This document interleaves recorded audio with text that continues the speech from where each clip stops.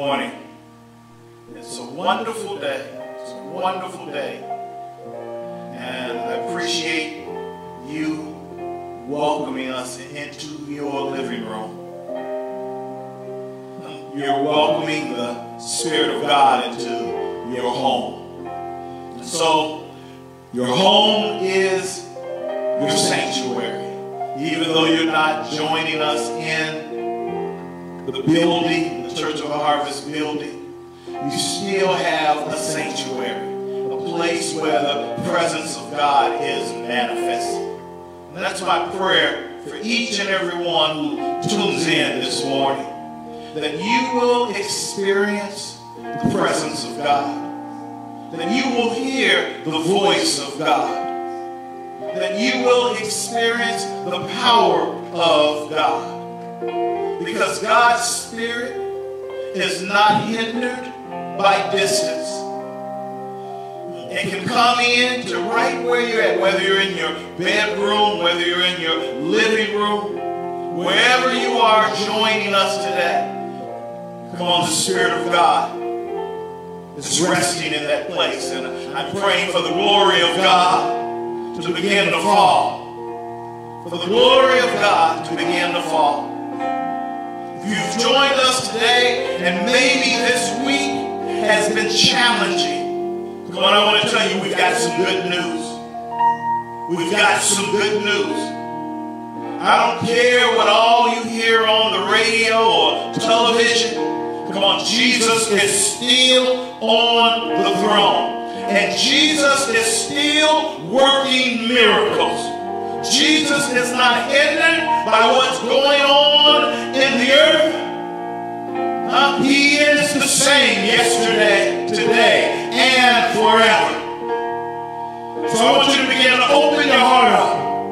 No matter what challenges, whether you got some bad news, whether you feel like you're a little bit tired, you're weary of what's going on. Come on, your strength is going to be renewed today. Come on, there's going to be a change of mind today by the power of the Spirit of God. Come on, we've got some wonderful things prepared today. So I want you to make sure you go if you haven't done it already, because we're going to partake in communion. We're going to take communion together. And so if you don't have your elements, come on, begin to move towards it right now. Begin to get your juice. Begin to get your bread. And maybe if you don't have juice, if you don't have bread, you can find a substitute, because you can bless it and you're going to experience the power of God. Come on, I've got my great friend, part of our body, Apostle Dan Caldwell. He's going to minister to us today.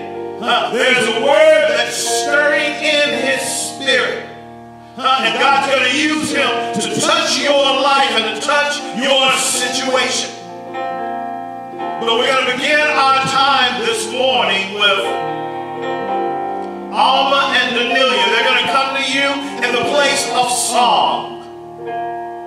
And so wherever you're at, come on, it is the temple of God. And the Bible says the Lord is enthroned in the praises of his people.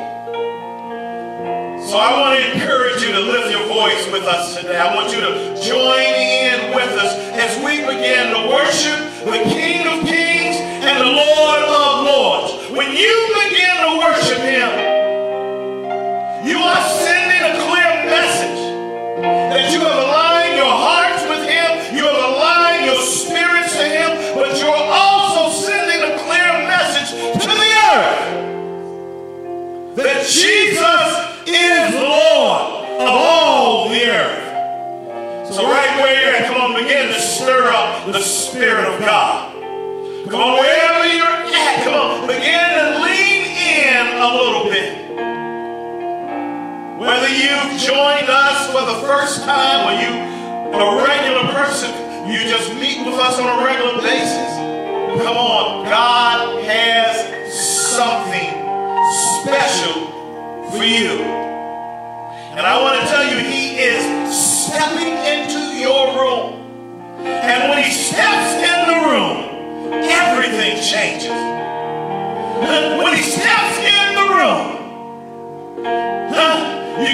wipe away tears. When he steps in the room, he brings his glory with him. Come on, God is stepping into your room right now. Hallelujah. Wherever you are, begin to worship the Lord. Begin to concentrate and look to Jesus, for he is the author and the finisher of our faith. Hallelujah. We bless your name, Jesus. We give you all the praise tonight, Lord. We worship you. We honor and magnify your name. 'Cause when you walk into the room, everything changes. Darkness starts to tremble at the light that you bring. 'Cause when you walk into the room, every heart starts burning, and nothing matters more than just to sit here at your feet and worship you.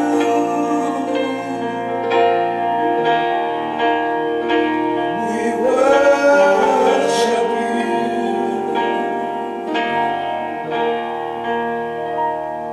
And when you walk into the room, everything changes. Darkness starts to tremble at the light that you bring. When you walk into the room, every heart starts burning. Nothing matters more than just to sit here at your feet and worship you.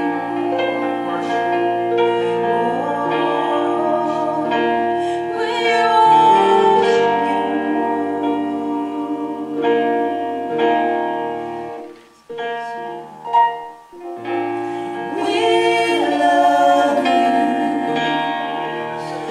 We'll never stop.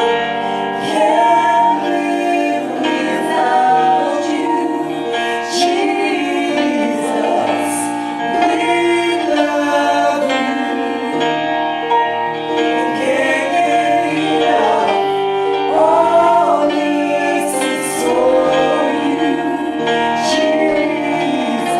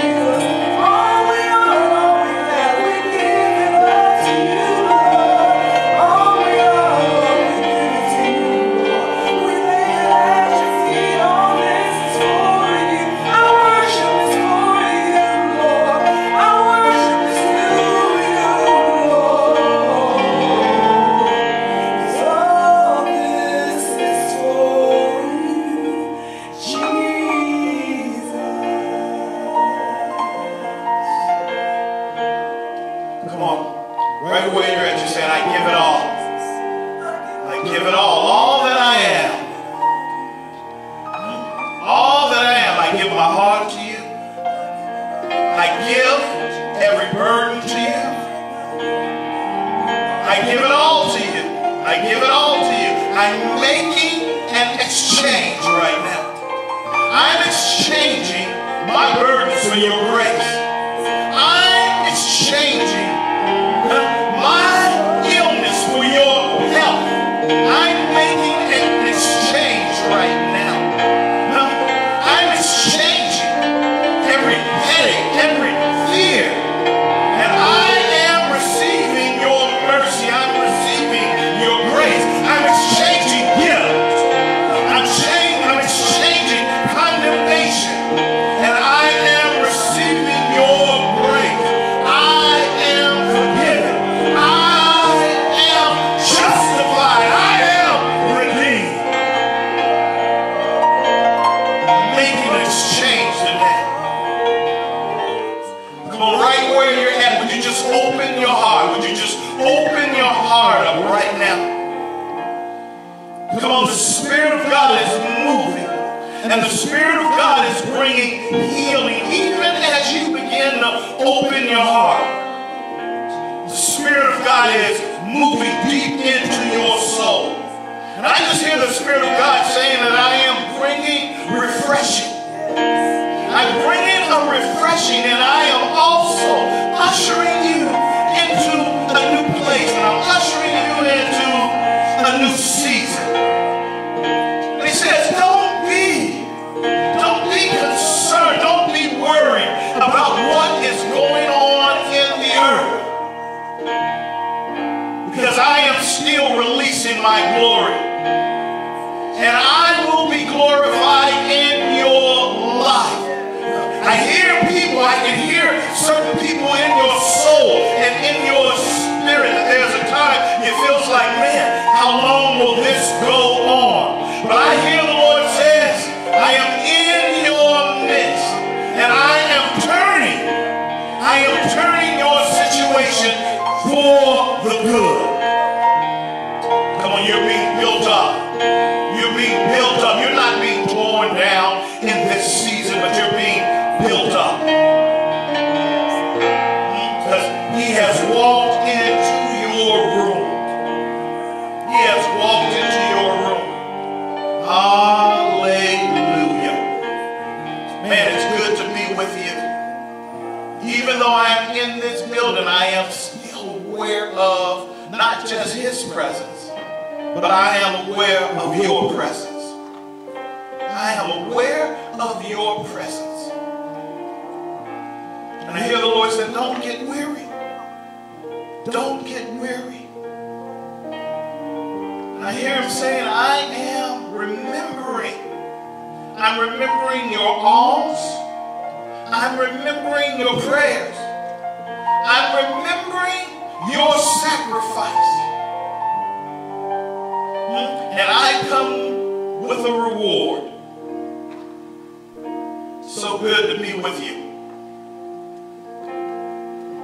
Well, there's some things that are changing, and they're making a shift in our nation. There's some things that are shifting even in our state. And so we can rejoice in that. And my prayer is that God will breathe on our nation, and he will breathe on the earth, and he will accelerate certain things. He will accelerate this transition from this previous season into a new season, a fresh season. Come on, do you agree with that? Will you agree with me on that? And so our governor, he's began to identify several phases that we are, I don't even know, he's using the phrase that where we are returning. But I don't know if we are returning. It is phases that will cause us to progress and to move forward. And so even in what the governor has said, he is also speaking to worship services. And he says that worship services can begin after May 8th. And so, if you're part of Church of the Harvest, we're going to be communicating with you this week. So I want you to make sure you stay current on your emails, that you will tune in to what's going on Facebook. So we will let you know as a church body how we are progressing in this new season. All right, and so for me as the shepherd of this house, the thing that is extremely important to me is I want to care for you. I want to protect you, and I don't want to put you in harm's way.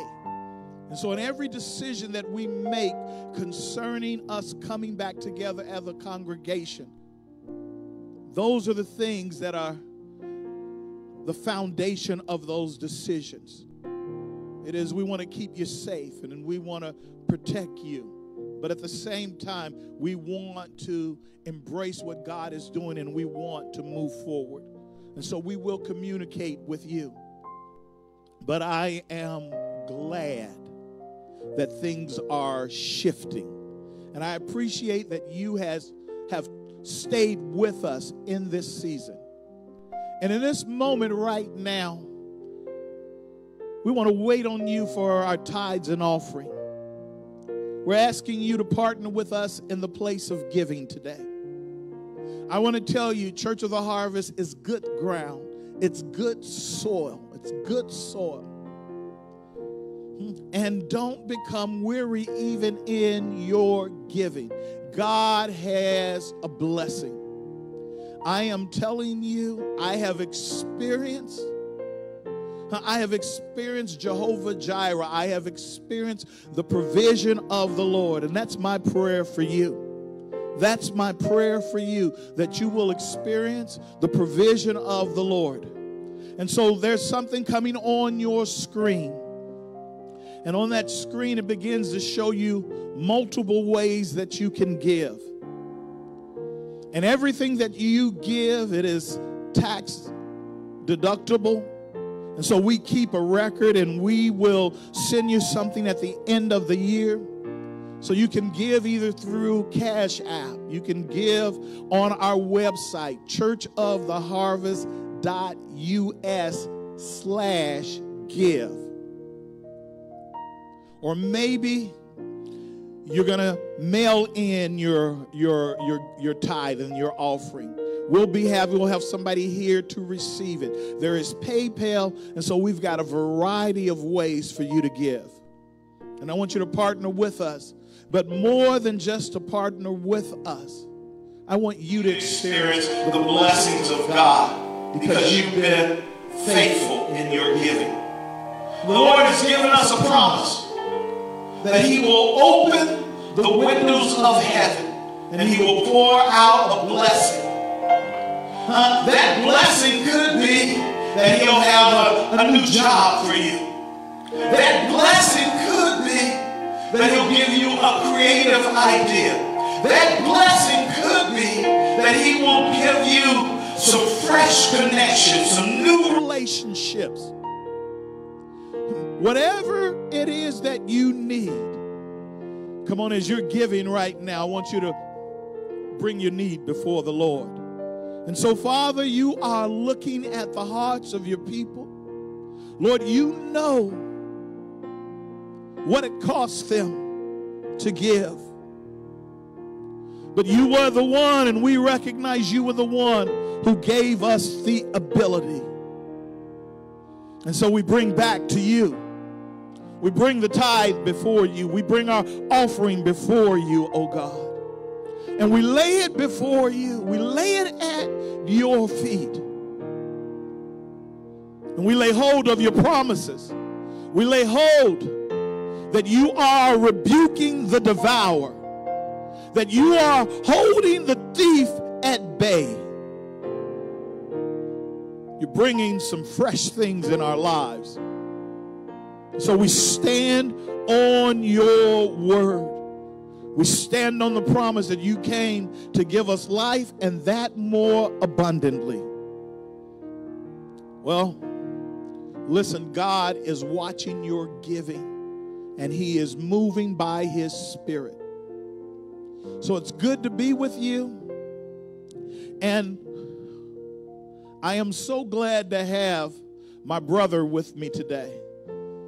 My brother, Apostle Dan Caldwell. He has been a friend who has walked with me through multiple situations. He has been a friend like a brother, that he has stood with me. He has sheltered me. He has spoken into my life. And that's the reason I'm bringing him before you. He has walked with God multiple years, and you're going to be receiving that overflow out of his life. The words you hear today, come on, I want you to know he's paid for it. He's paid for it with prayer. He's paid for it with sacrifice. He paid for it with diligence. You're going to receive, and it's going to bring a change into your life. So right where you're at, would you send something on the screen, and would you say, I welcome you, Apostle Dan.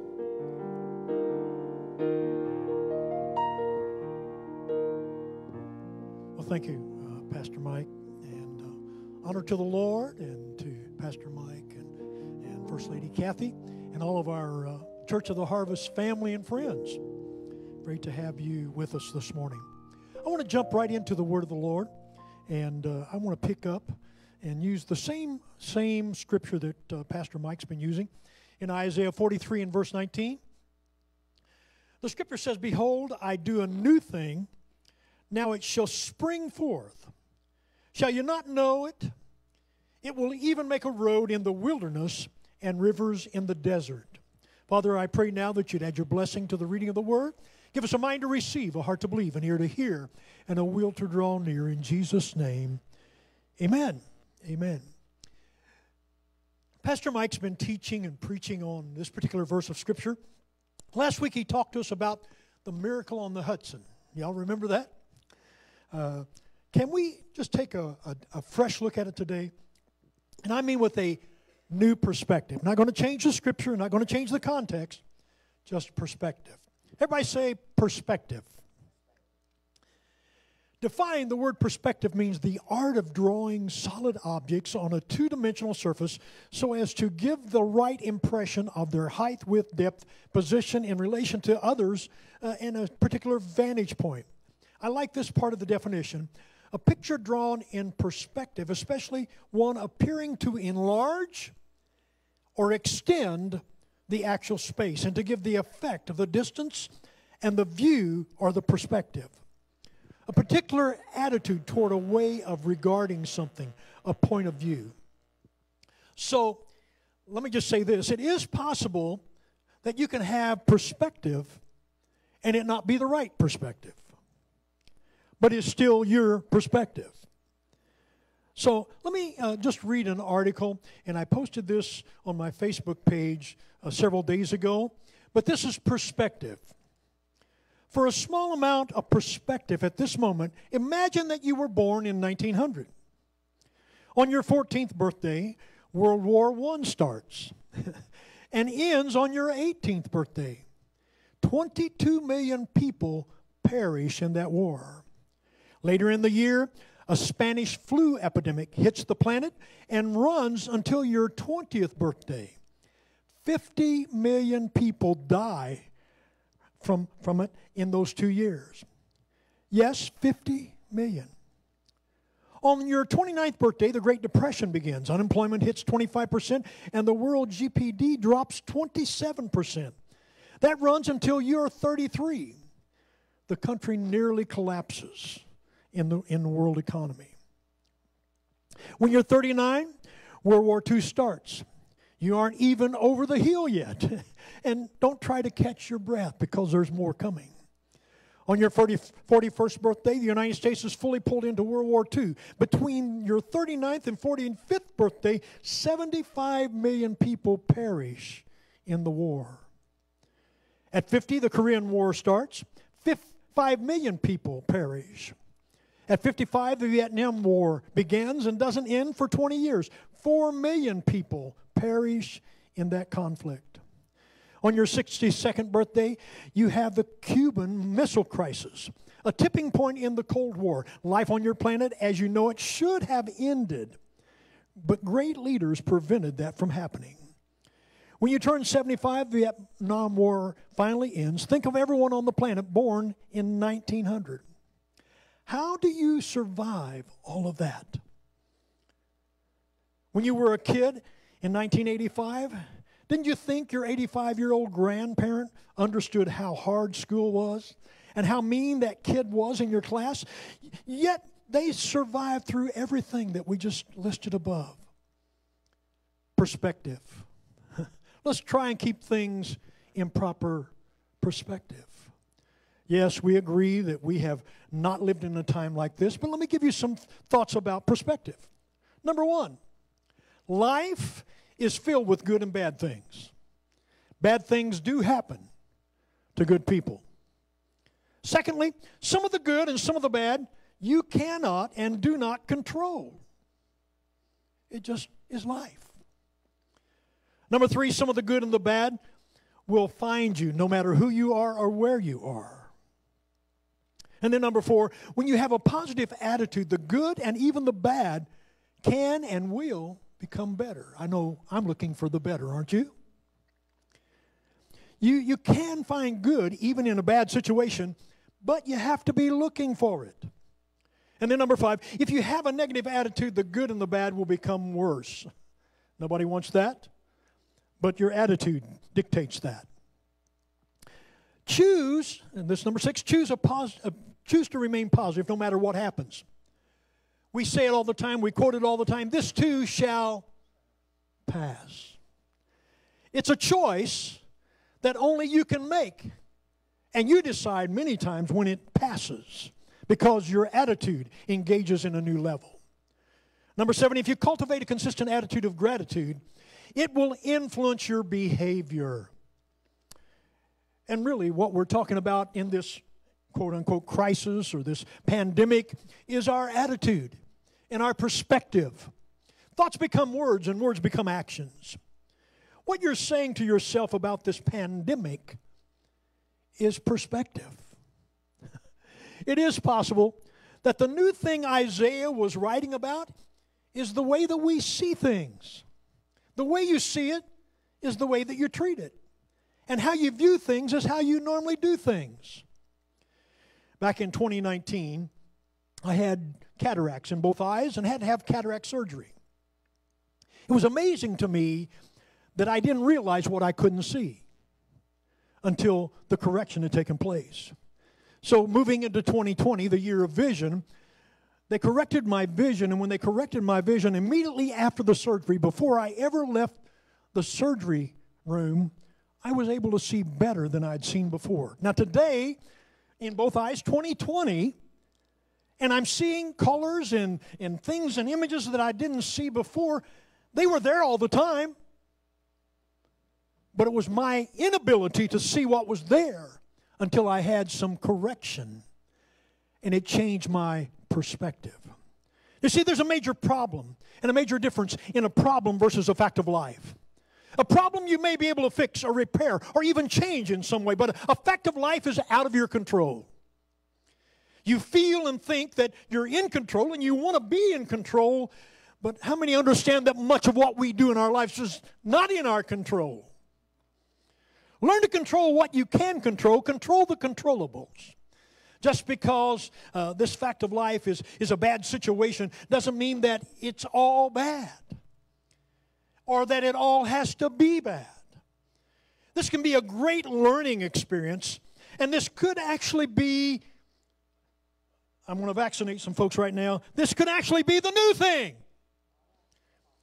What you're learning from this, What's your perspective? What are you seeing? What is God trying to teach you and teach me during this time? What is He trying to make us aware of that we didn't see before? As Pastor Mike has said, these are unprecedented times. And while everyone is talking about the negative side, what are some of the positive side? What are you seeing? Well, let me give you a couple of examples. Now, I know no one, for the most part, likes new things, yet we live in a world where new things are planned. In fact, the computer industry operates by planned obsolescence. It intends for you to buy a new computer every 3 to 5 years. And so they're going to update, upgrade, and upload different things into the system. And so you have to learn some new things if you're going to operate in today's world. New things require new thoughts. But here's the big one. It requires new ways. If God is bringing, and I do believe He's bringing a new thing, I believe He's releasing it on the earth, and it's going to not only require new thoughts, but it's going to require us to do some things differently than we've done up till now. Let me just talk about this real quick. Because what we experience when something new happens, several months back, my wife wanted a new vehicle. I never knew that particular vehicle existed until she bought it, and then I seemed to see them everywhere. It wasn't that they weren't there. It was that I didn't notice them because my perspective had not positioned me to see those things. Could it be that God's moving in a dynamic spiritual realm, and we can't see what God is doing because our perspective is not focused where God wants us to focus? Number one, excitement, or maybe even fear of the unknown will affect us when something new happens. All right? We can be excited about it, but we can also be fearful. Well, everyone knows the acrostic for fear, false evidence appearing real.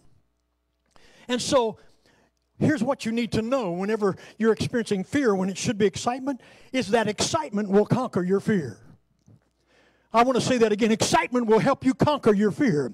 I'm excited about the future. I'm not fearful of what's ahead. I'm excited because I know who's in control. And because He's in control, I'm excited because I know what's coming is far better than what's behind me. And I know what's coming is much better than where we are right now. Secondly, it's a time of learning. When something new comes on the market, it's a time to learn. There's always been an upgrade, an up level. How many of you are ready for an upgrade, an up level? Whether you're ready for it or not, it's coming. Just it's coming. There is always something farther and more than what we have. So here's what I want to say to you. When something new comes, there's always someone who knows more than you know, who's already experienced it, who's already been there, that can help you get to the new thing and help explain what makes it work and how it functions. Number three, change. Some of the old patterns no longer work. They no longer work. The operating system doesn't handle the thing the way that it used to handle it. It can't function that way anymore because things have been up-leveled. You need to get used to the idea that the up-leveling means that things have to change, and that includes me. Don't get overwhelmed by the improvements. Embrace the improvements because they're designed to make your life better. They're designed to make you better. They're not designed to make you bitter. They're designed to make you better. Number four, adjustments. I've used this statement for years, and I believe it to be true. Plan, prepare, and then adjust. We're living in the time of adjustment. We have to learn to adjust. As I've grown older and as I've matured, my physical being has changed. My mental capacities have changed. I've learned some things that I didn't know before. I can't do some of the things I used to do. I've just had to find a different way to do some of those things because my body doesn't function the way that it used to. So here's the fifth thing, embracing. Once you embrace the new thing, once you embrace the new technology, once you embrace what's coming down the road, it becomes normal. And we talk about the new normal. The new normal is change is coming. Change is here. And whether you like it or not, change is going to take place. You might as well embrace it and accept it because God is bringing a new thing. And it doesn't look like, act like, or respond the way the old thing did. Here are a couple of things I believe we should know. You didn't make this pandemic happen. And you can't control it. But you can control the controllables. You can control how you respond to it. And please, this is just Dan, but we need to stop trying to control everybody else around us and trying to get them to follow the rules and start controlling us. You can't become angry with them or disappointed with them or otherwise. Just trust God and let God take care of that part. You take care of what you can take care of and leave the rest up to Him. Number two, your historical experiences set a precedent for this unprecedented time that Pastor Mike's been talking about. Anybody ever had an experience with God? I mean, a healing, maybe a miracle, perhaps a financial blessing, perhaps a job, perhaps in addition to the family when the doctor said it was impossible. See, if you have some history and you have some experiences, there is a precedent that has been set for future experiences. It may be unprecedented at this point, but what lies ahead has a foundation on what was behind and what God has already done in your life. What is it that we've learned from our journey? We're able, whatever it is we've learned, we're able to bring it with us into this time, into this new season, into this new time. And your history will let you know what to expect. I don't know about you, but I found Him faithful, haven't you? All the way, every time, every day, faithful. When I was a younger man, back in the 60s and 70s, this song was a great song that was written, and it was on the music charts. But the song was entitled Through It All. It was written by Andre Crouch.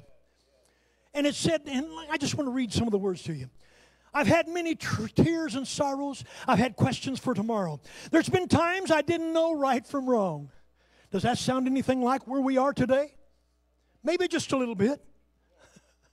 But in every situation, I like that part, in every situation, God gave me blessed consolation that my trials come to only make me strong.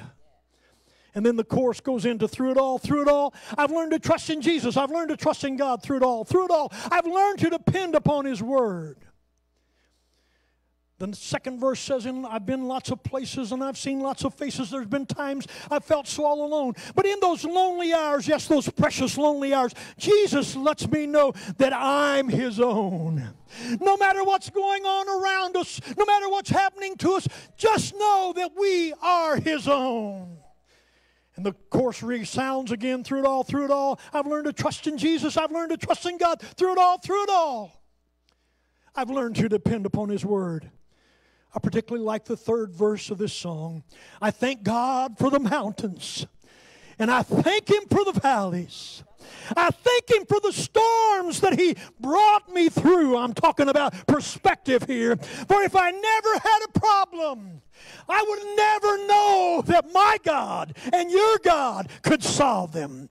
I'd never know what faith in God could do. Through it all, we have perspective. You know, you can't depend on the government. You can't depend on the doctors. You can't depend on your job. You can't depend on countless other things that you may already believe in. But you can depend on Him. He's been there every time. Through it all. But have you lived long enough, no matter what's happened to you, have you lived long enough to know with an assurance that you can depend on God?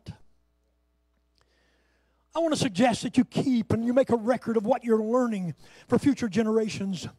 I used to visit my grandmother when I was just a boy, and I loved to hear her talk about the good old days. And I'd go to Grandma's house and I'd say, Grandma, tell me about the good old days. Now, she was a saint of God that was raised in the church, and so she talked about the good old days of how they went to church and how they walked for miles and how they stayed up all night long and went to work the next day. She talked about the miracles and all the things that happened. It was through it all and those explanations of what Grandma said that began to stir something inside of me and became the foundation and the bedrock of my faith.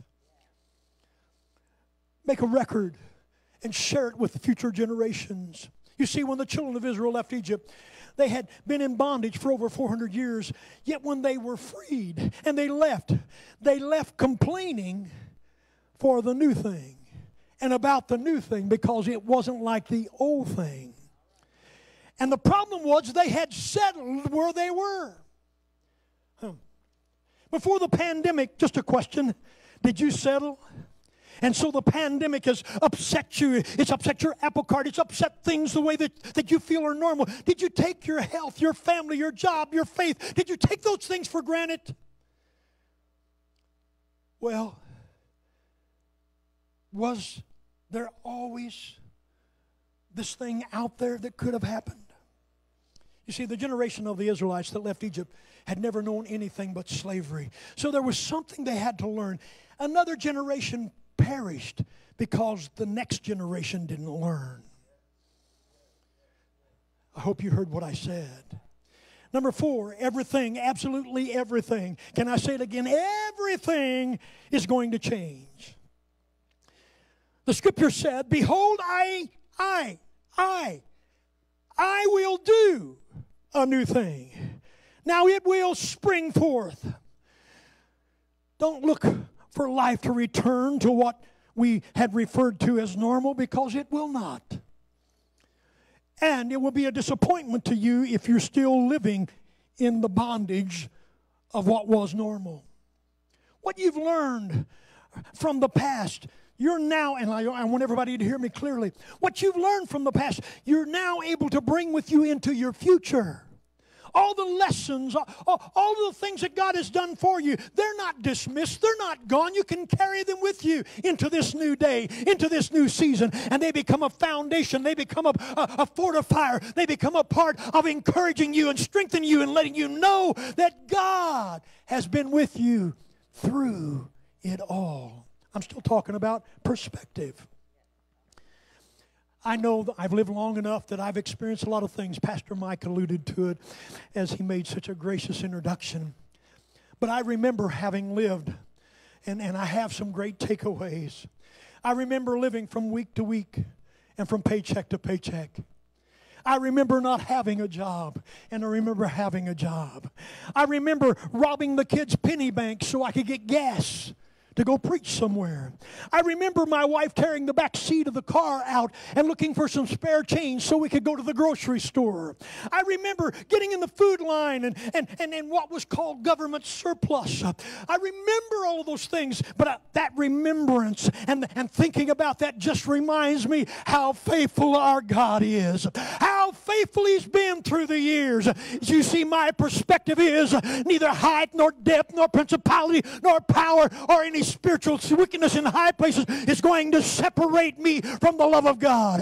Though tomorrow may never come for me, this is what I know. I still believe that He is, and that He's a rewarder of those who diligently seek Him, and that He's able to do that which I've committed unto His hand. Don't give up. Get up.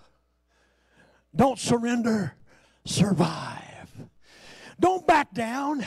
Step up. Don't surrender to what's going on around you, and don't allow the crisis that's being propelled. And please, things may be opening back up, and things may be looking brighter, but here's what I want you to know. What's looking brighter is only brighter when God's in it. What's looking brighter is only brighter whenever God's in control of it. So open up and let God do what He wants to do in you, through you. Here's the other side, for you in this time of pandemic. He's brought me this far by faith. By faith. Depending on the Lord. In the midst of a crisis, He is my strong tower. He's your strong tower. He wants to be your fortress. He wants to be your help. He wants to be your reinforcer. You see, perspective lets me know that the best is still yet to come. I want to say this as I kind of wrap some things up. I believe, without a doubt, that my God can take your grave and turn it into a garden. He can take what's dying or has died and some things that have died in you in hopes and dreams or even perhaps visions and aspirations. He can take what has died or you think is dead and turn it into a garden that produces new life. You see, you put the seed in the ground, and the seed, everything that the seed needs to reproduce is already in the seed, but it has to die in the earth before it can bring forth new life. He can take your graveyard and make it a garden and make it more beautiful than it's ever been before. But it's about perspective. What's your perspective? What does it look like?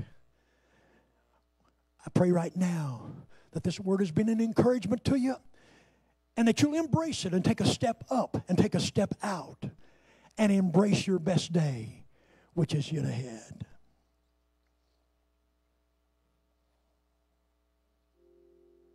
Hallelujah, hallelujah, hallelujah. Come on, I am convinced that Dan has heard from the Lord and he has delivered the word of the Lord. And God's word, it will accomplish its purposes. But I want to pick up on the last thing that Dan said. Embrace it. Come on, embrace it. There's a difference with my wife just laying next to me when we go to bed. There's a whole nother thing when I begin to embrace her. I pull her in. I put my arms around her. She gets close to me. I can feel her heart. I can feel the beating of her heart. When you begin to embrace the Word of God, it is embracing Jesus. You'll begin to get his heartbeat. Come on, don't give up, but get up. Because through it all, God has been faithful.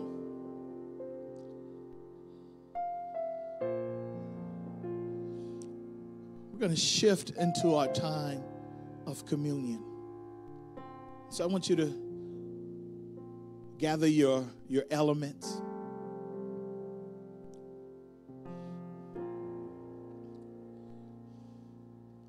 As I was meditating on our time today, and I want you to make sure you stay with us, because when we come out of this time of communion, we're going to pray. We're going to pray about the word of the Lord that came through Apostle Dan. We're going to pray, and God's going to move. We're going to pray, and something's going to begin to change. When we pray, eyes are going to be open, and hearts are going to be assured.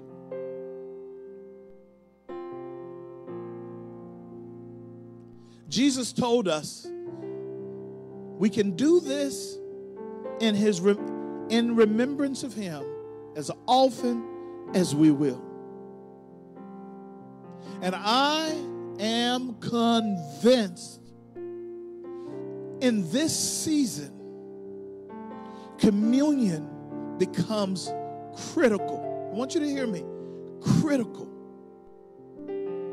Something happens in the place of communion. Something happens even when you are preparing the elements.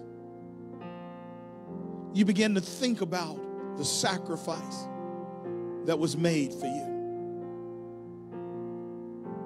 When you begin to partake of it, you begin to remember the price that was paid for your salvation, the price that was paid for your redemption.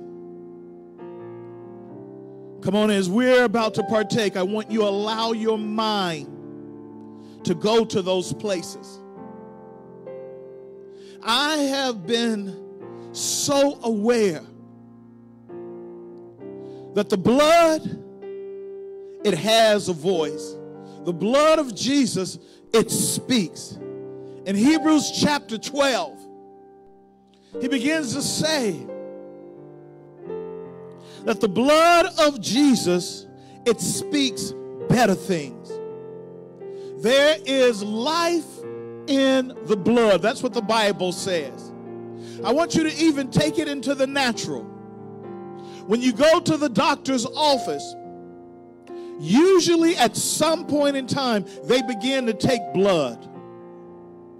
Because they can tell so much about you by just looking at your blood. Your blood speaks. Your blood has a voice. I don't know if you like any of those shows that deal with forensics. And all they've got to do is get a drop of your blood and it begins to talk to them. A drop of your blood, it begins to reveal who you are. The blood has a voice. And so in the book of Genesis, the first shedding of human blood, it was done from what Cain did to his brother Abel. And God begins to say, I hear Abel's blood crying out to me. The blood has a voice. But Hebrews talks about the blood of Jesus has a voice. And Abel's voice, Abel's blood cried, vengeance. Avenge me, O God.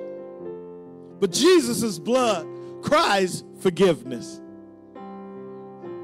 Jesus' blood cries and it speaks grace. Jesus' blood causes the adversary to pass over. Jesus' blood, it speaks of healing. That's the reason they beat him. And his blood now speaks on your behalf. His blood speaks of protection. His blood speaks of cleansing. And his blood gives us access to the throne of God. Come on, would you grab your bread? And whatever you're using for bread today, we bless it now. We bless the bread. And we recognize your body was broken for us to be made whole. And so as we bless the bread, oh God, bring wholeness to your people. Anything that's been fragmented, put it back together. Father, even in this moment, we recognize Jesus as the Savior, but Jesus is also the carpenter, and he knows how to put things back together. Would you begin to put things back together? Come on, would you go on and eat of the bread?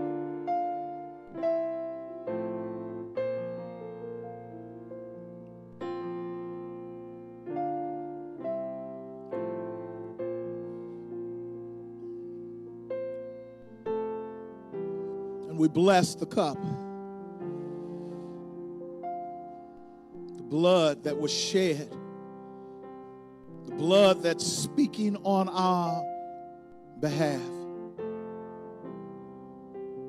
Come on, if there's some kind of sickness that's in your body, when we get ready to partake, come on, would you begin to call for healing? If there's a place that you feel like you've missed it, maybe it's been a place that I haven't done what I knew God wanted me to do. There's been this place of sin in your life, missing the mark. Come on, just open your heart to the Spirit of God. Right where you're at, would you just begin to confess your fault? Would you begin to ask for forgiveness? Would you give him your life? If you haven't prayed the prayer of salvation, today would you just say, I give my life to you, Jesus. And so we bless the cup and we partake of the cup this morning in the name of Jesus.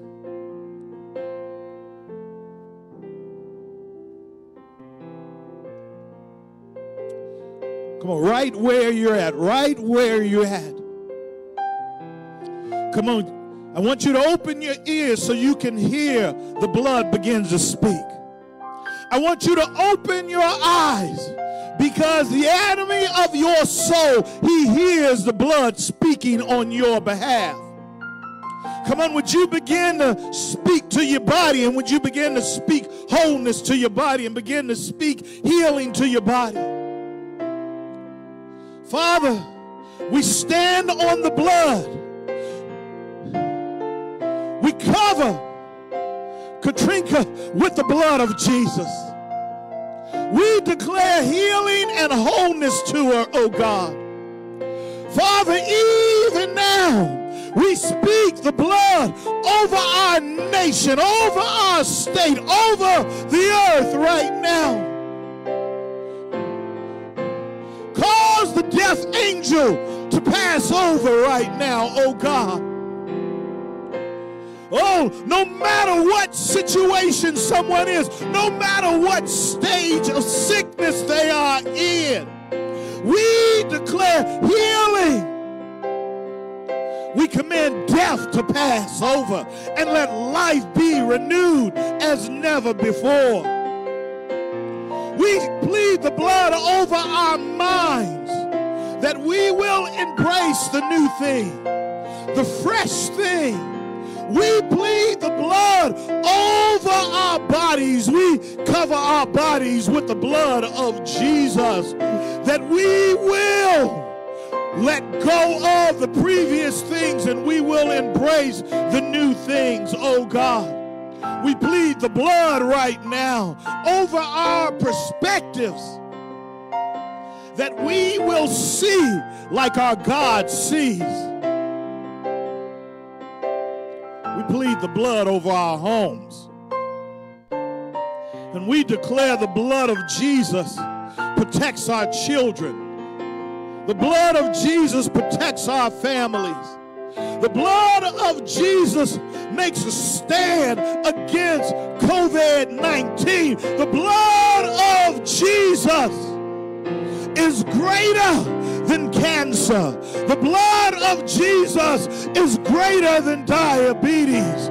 The blood of Jesus is greater than any kind of heart condition. The blood of Jesus. Come on, would you begin to raise your voice right now and plead the blood right now?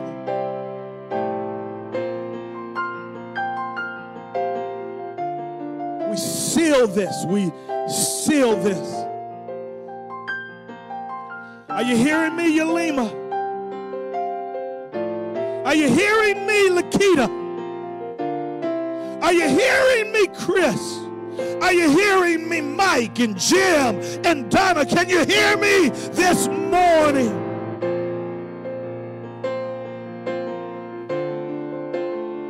Come on, the anointed one is in your house right now, and he's making all things new. He's got something better for us. He's got something better for us. And last of all, we speak the blood of Jesus to seal what God has been doing in our lives even today. The blood of Jesus. Come on, the wind of God is blowing. The wind of God is blowing. Come on, it's bringing fresh life. Come on, the wind of God is blowing. It's bringing fresh strength. The wind of God is blowing.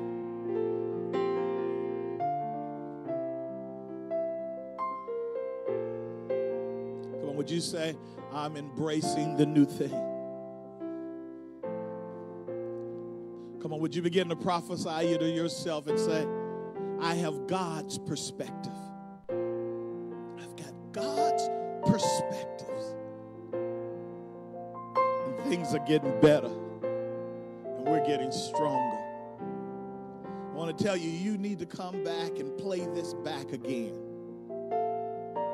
You need to pull out your notepad and the things that Apostle Dan has spoken.